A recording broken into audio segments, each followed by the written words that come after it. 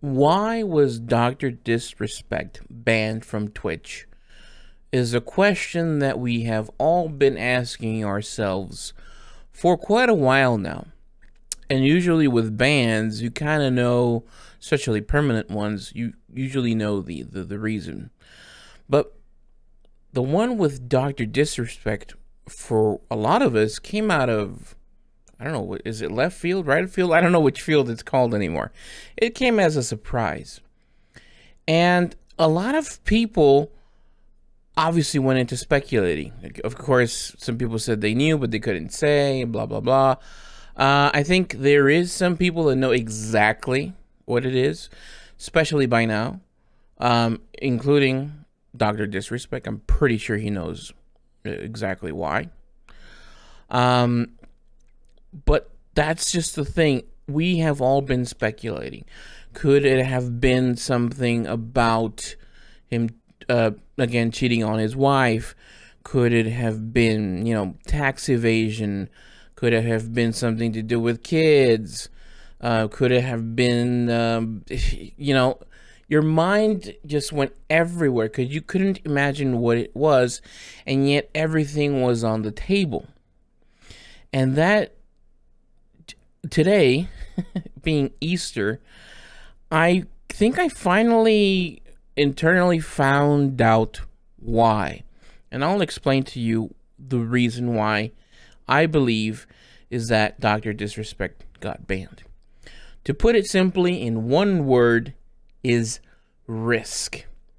Dr. Disrespect ultimately represented too much of a risk for Twitch and its platform. And the reason I came down to this conclusion is because today, being Easter Sunday, Dr. Disrespect decided to, wish everyone a happy Easter. Now, I follow Dr. Disrespect on Twitter, and usually most of his posts are really funny, and I enjoy them, and I like them.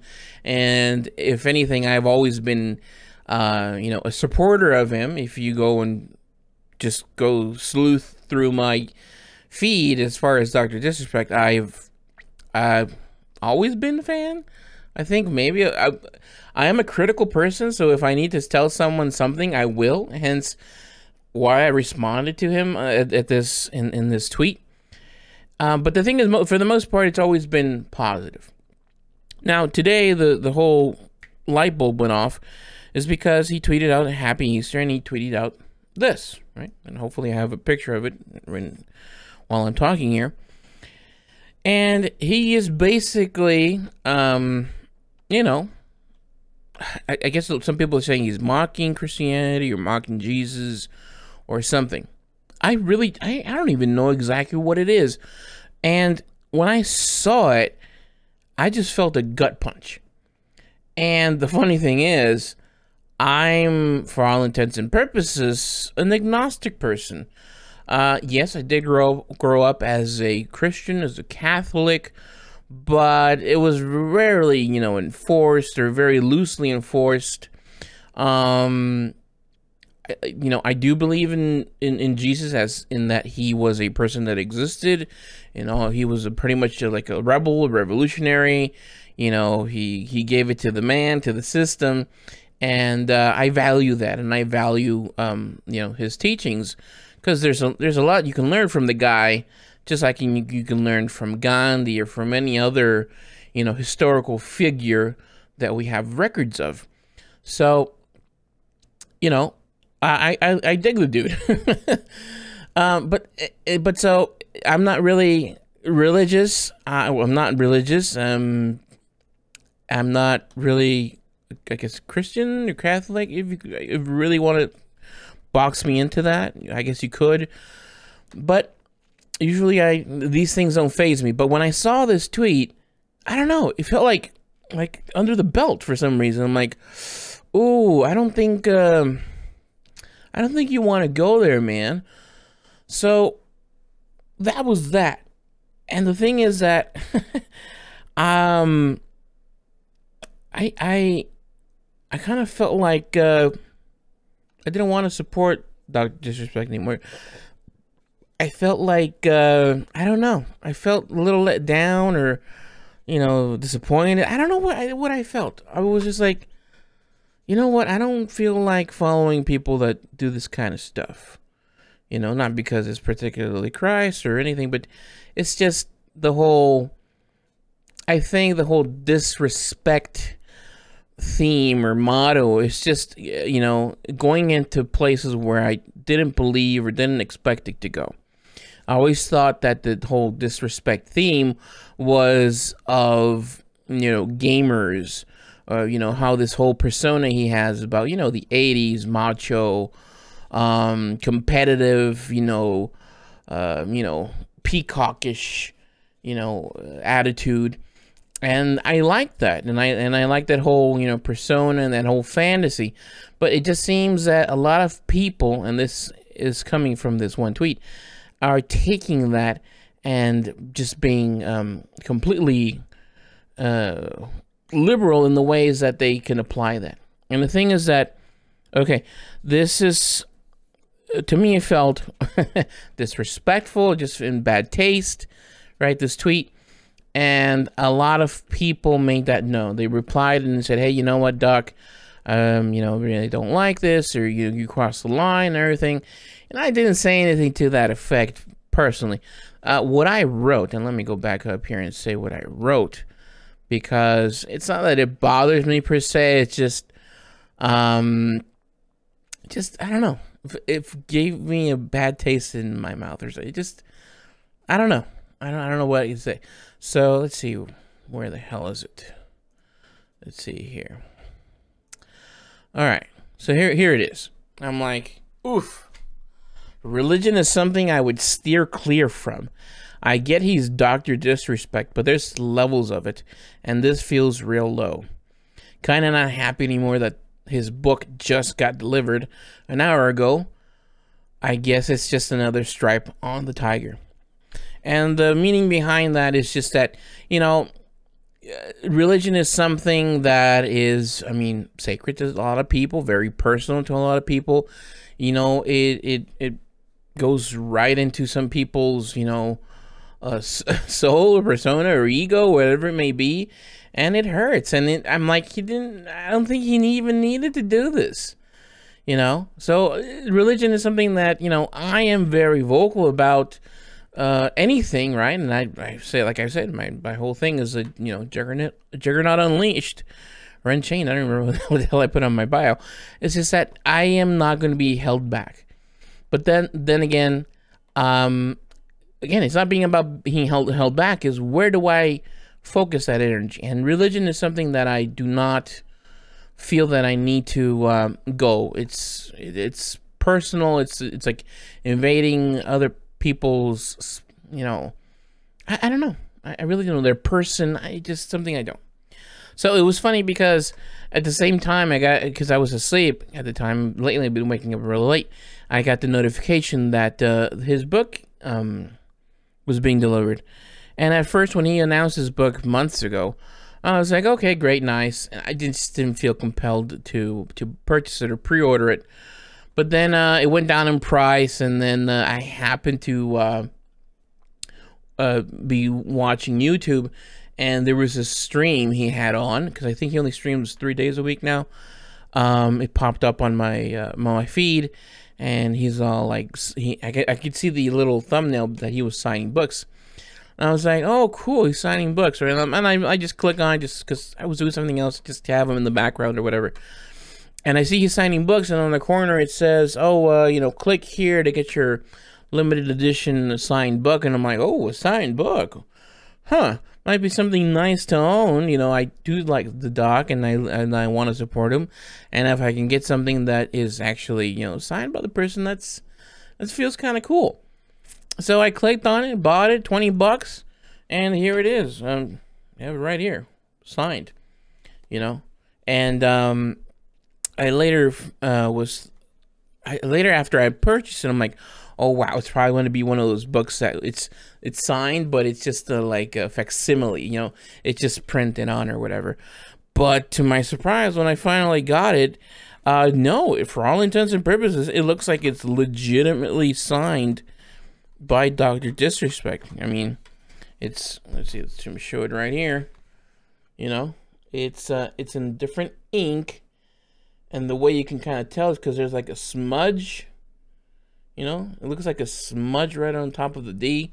So I guess as he was, you know, writing on it, he probably has some oil in his finger or whatever. And then if you you rub your finger over it, you can feel the indentation of the pen. Actually, you know, it's very hard here in the first, like where the initially did the signature, and I'm like, holy crap, this is pretty cool. So the thing is that, yeah, I am a fan. I'm a fan, and I've been a supporter for quite a while. And all this came, you know, today, and coming back to why he got banned is like, okay, I think I get it. He was a brand risk. And why was he a brand risk? Because of all I said. When he was banned, you didn't know what it was for, and yet you thought we could speculate on so many things, right?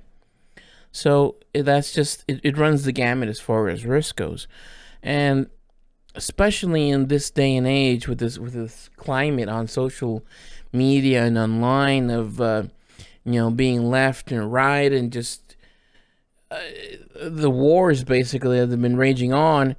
I can see how things can, you know, how in that time they probably seemed like a risk, because Dr. Disrespect started to, I remember in his last streams, he was very particular about the shungite, you know, the shungite and putting it around, and sometimes you just never really knew all this like conspiracy theory talk. He was also talking about some people, I think it's conspiracy theorist people, you know, that are online or whatever. I think he started to like, not precisely promote them, but like mention them, and about thinking for yourself, and it kind of like got that vibe, right? But you never, with Dr. Disrespect, you never knew if it was a joke, if it was a meme, or he genuinely wanted to steer people towards those things, right? So the only people who can tell you for real are the people that know him. Are like, no, he was really, you know, that shungite shit, he was for real. He had it all over the house, you know? Or did he just have that one there has a prop? Again, was he really watching a lot of videos from these, you know, conspiracy theorists and about these ideas, you know?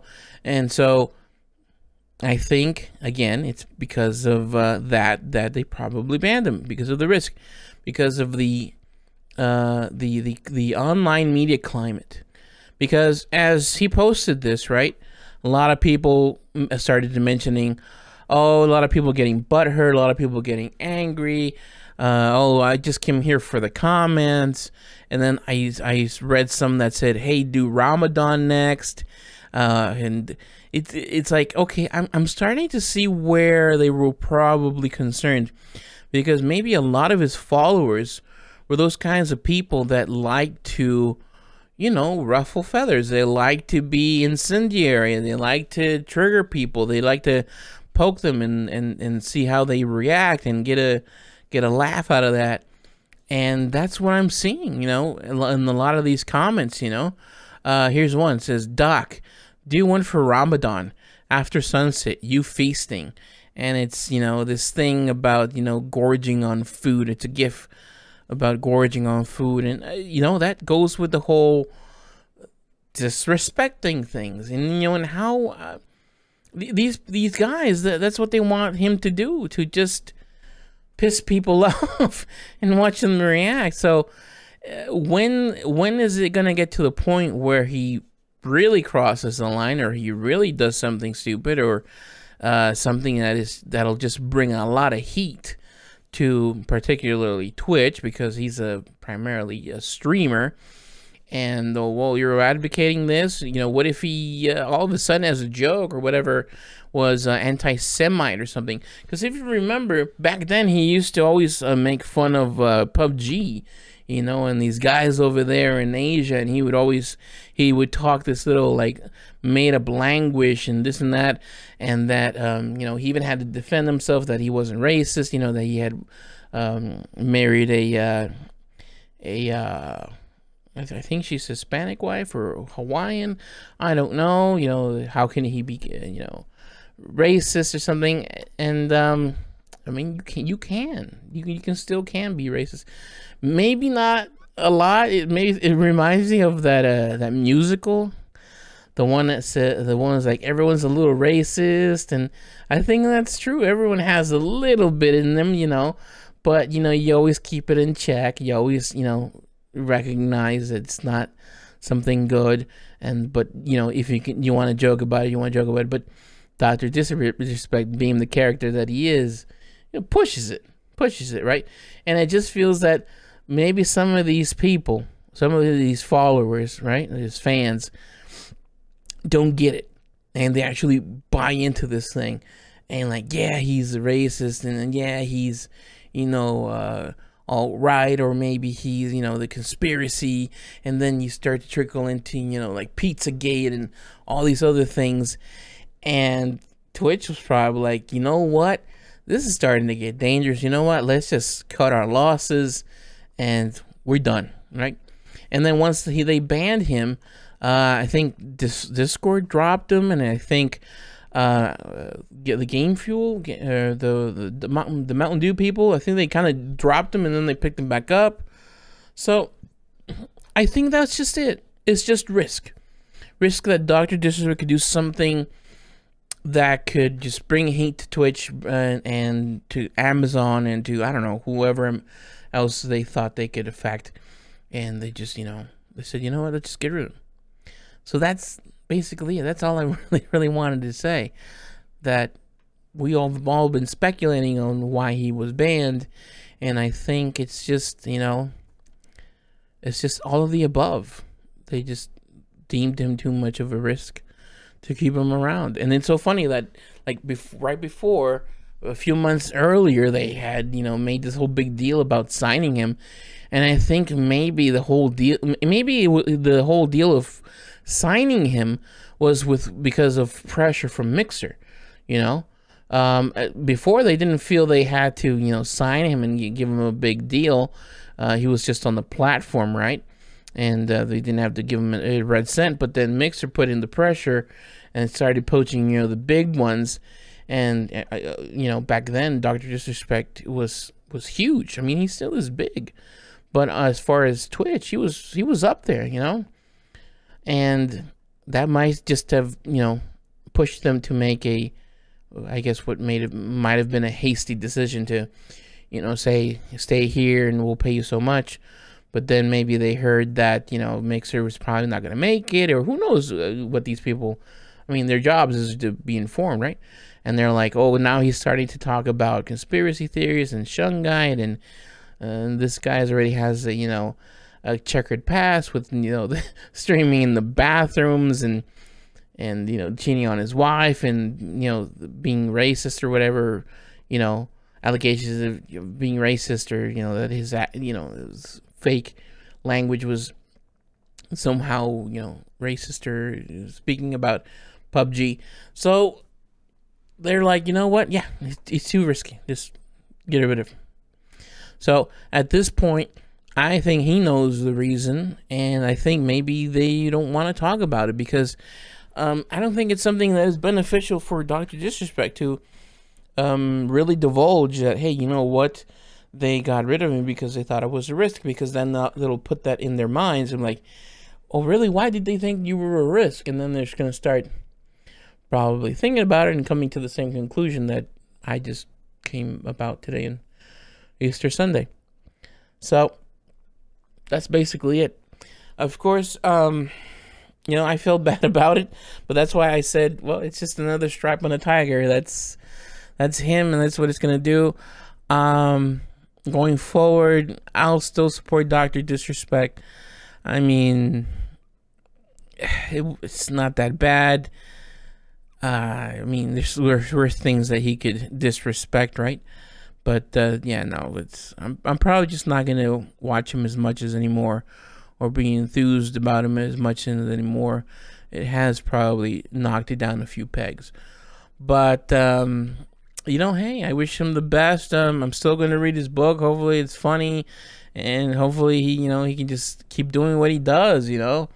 But just I don't know. I don't feel he needs to push the envelope. He's fine where he is, and that would be great for him to just keep that going. And I wish him the best. Anyways, thanks for watching. Hope you probably got some insight into it, and I'll check you on the next one.